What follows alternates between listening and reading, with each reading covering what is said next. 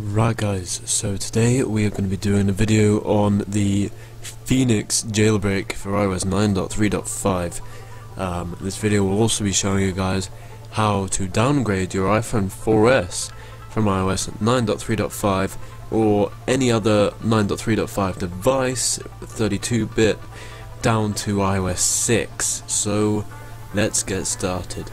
First, head over to the website. The link was on screen. phoenixporn.com.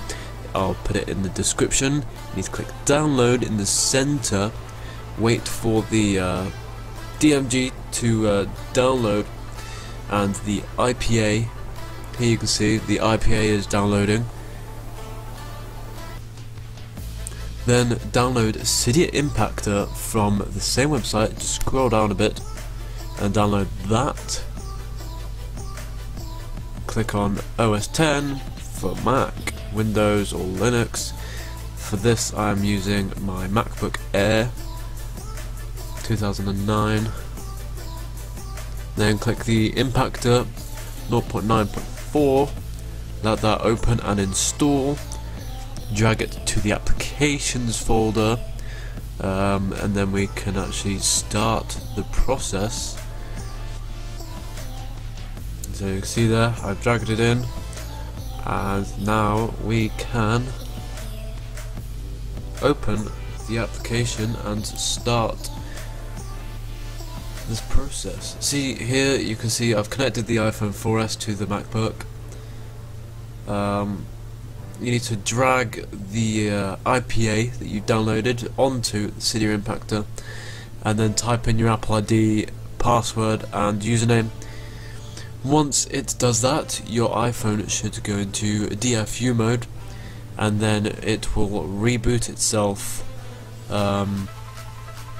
with the Phoenix application on it already. See here, then you need to go to General, scroll all the way down to Device Management, click on your Apple ID email and click Trust.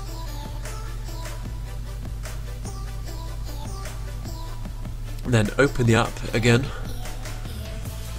and click Prepare for Jailbreak there, click Accept,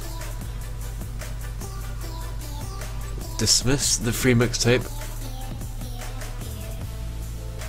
and click Begin Installation to begin the installation of Cydia onto your device.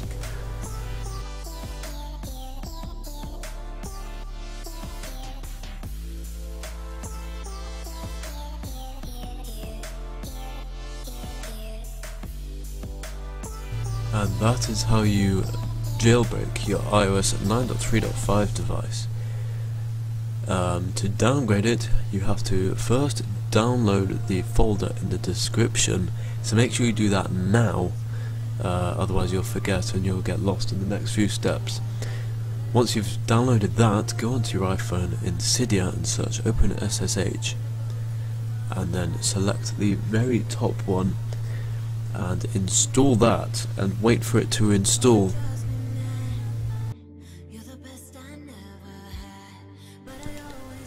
Once installing OpenSSL, you have to go onto your computer and open WinSCP and then type the host name into the top bar.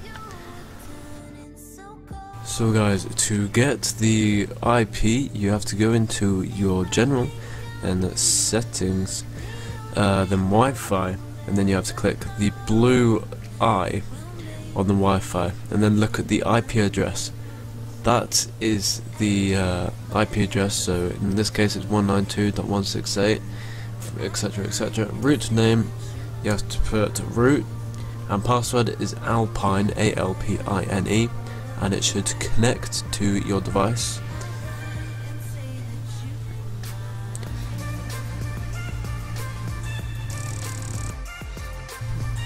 Once it's done that, click yes, and then you should be able to close out of this program. After that, WinSCP should open up these two new tabs. which then after it's opened that, you have to navigate to your 4S downgrade folder, which you should have downloaded at the start of the video. So that will be in the description. You have to go in this folder and select pwned IBSS and Kloader and drag them both into the main root folder.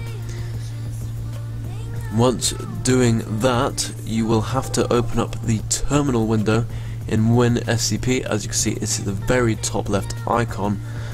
On mine, it's the black and white box. So click OK, and that should connect to the device, and then open up a terminal, which you will have to type two commands. You can't copy and paste them, you have to type them both. They will be in the README document in the folder that you download.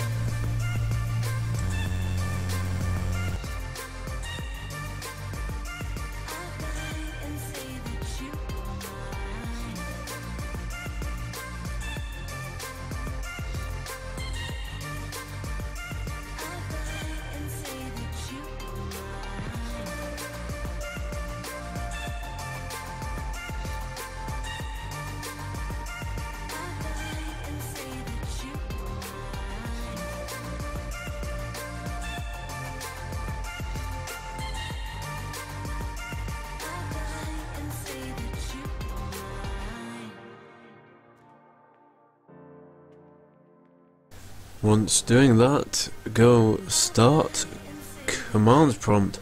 Remember to right click it and run as administrator, and it should open up the command prompt box,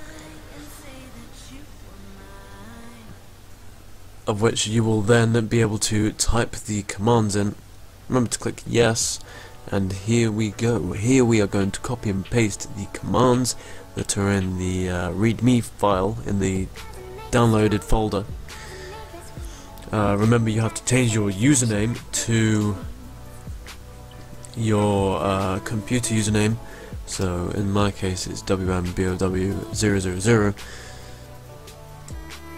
So remember to change your command line 1 for wherever you've put the folder. So I'd say best put it on desktop. I just had to add the iOS folder because I put it inside that folder. So once you do that, you have to copy the whole command and paste it. Right click, paste, because you can't do Control V because it doesn't work. Press enter, and then you have to copy that. The second one, paste that again, and press enter, and it should do its thing. So as you can see here, it's going through all of these. Just let it do that. Your iPhone will be put into DFU mode, but it will go through all of those commands first, and I'll be back when my iPhone has booted up.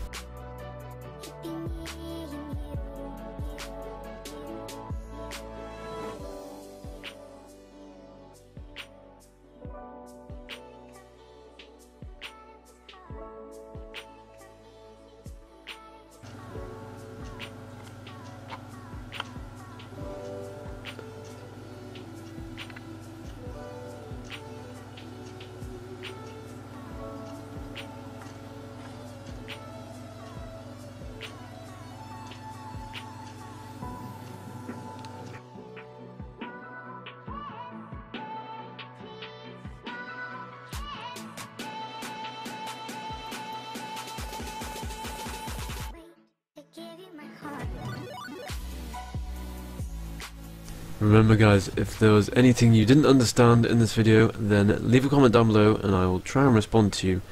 Hope you guys enjoyed the video. Remember to leave a like, leave a comment and subscribe, and I will see you guys next time.